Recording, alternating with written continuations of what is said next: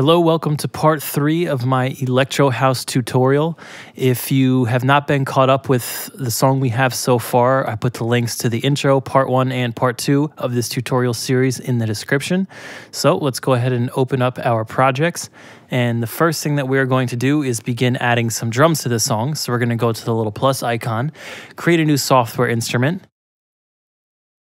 open up the inspector.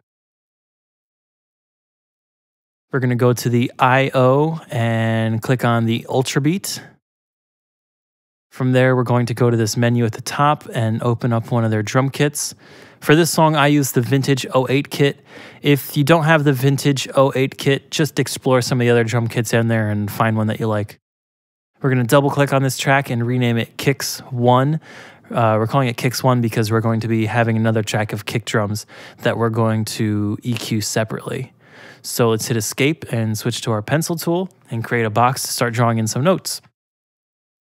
Switch back to our mouse, double click on the box, open it up, and let's find the kick drum here on our keyboard. All right, it is C1. So we're going to hold Command to switch to our pencil tool and click in some quarter notes.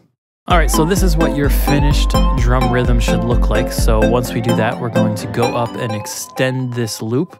And then we're going to click on the velocity controls and highlight all these kick drums and drag the velocity all the way up because we want to hear these all as loud as possible. Good, so we have this one completed. We're going to make a duplicate of this track, double click on the name and call it Claps. We can hold Alt and click and drag this onto the claps track. And we only want to leave a thing on beats 2 and 4 of every measure. And we'll drag it up to E flat. And we only need 4.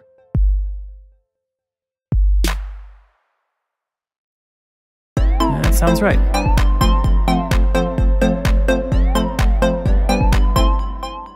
We can drag this loop in half so that it only comes in for the second half of the kick drums. All right, so the next thing we can do is duplicate this claps track, call it snares, and we'll do the same thing. We'll hold Alt, click and drag it onto the snares track, and we'll turn on our metronome for this. Our snares are on D1, and we want 8th notes. So we can just copy and paste the ones we already have in here.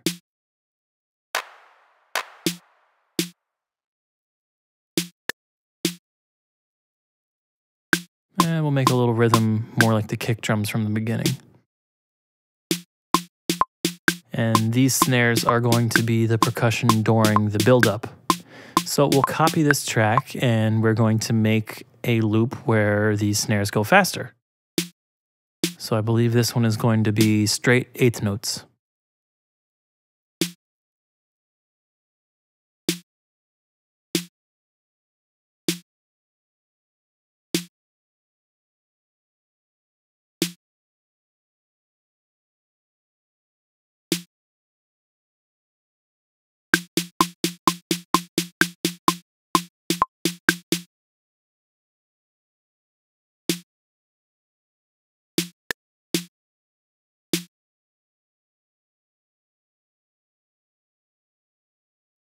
We'll leave that as just one instance of that instead of looping it.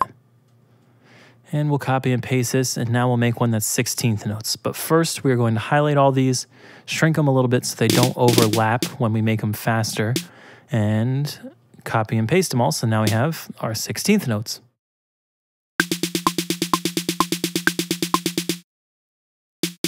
We'll delete the second half of them. And let's come up with a nice rhythm for our drum fill before the main part of the beat comes in.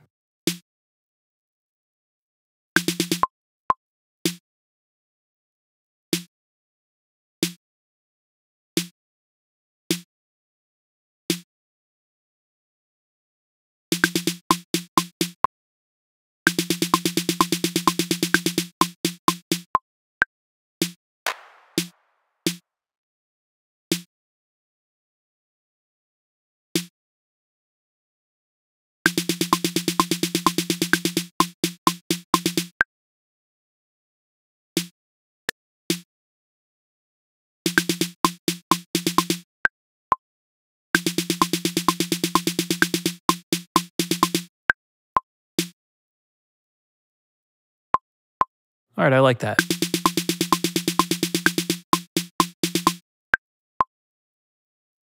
Next thing we're going to do is we're going to make a second track of kick drums. So we're going to duplicate our first track. We can grab the MIDI notes after we rename it Kicks 2. We'll copy and paste these MIDI notes onto the track called Kicks 2, and then we'll go in there and we will make them just quarter notes. We'll just delete everything in the second measure and just make this a 4-beat loop by dragging that clear box to the left.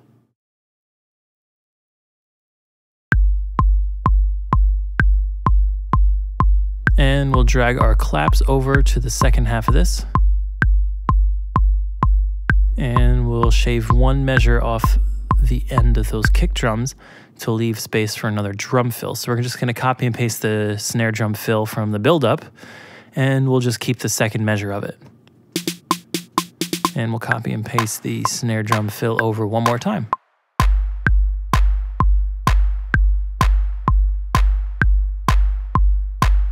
Good.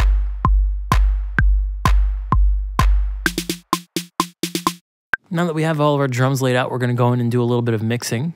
So we're going to go down to our mixer, go to Kicks 1, click on the EQ tool, and that'll open up our handy EQ. Turn on the analyzer so we can see what our sound wave looks like as it goes by. Then we'll play the beginning where our first kick drums are. So the first thing we're going to do is engage the low cut, and we're going to cut some of the bass out of these kick drums. We'll call it 80. So we are rolling off everything below 80 hertz. And we'll put a little peak right here to help it in the high frequencies.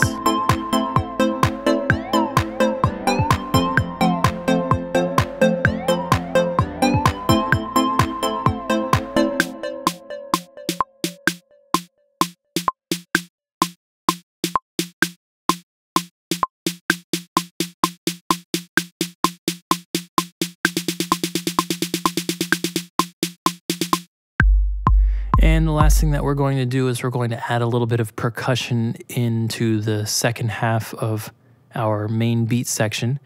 We'll just copy and paste the claps down as a starting point, and we'll go find some low toms, and we'll do a little bit of an upbeat rhythm with these toms.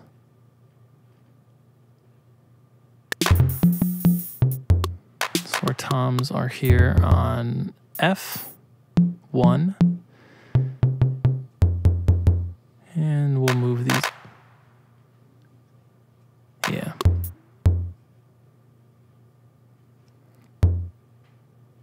And we'll do that twice. We'll do a 1-measure loop. And the finished loop should look like this. Now we're going to go into our Ultra Beat, and I'm going to switch to the vintage 09 kit just for the toms. I think the toms sound a little bit better in this drum kit. And feel free to go through all the different drum kits, find yourself some percussion. I believe in the intro section, I also had some hi-hats on the upbeats in there. Go through, add some cymbals, add whatever you think sounds good.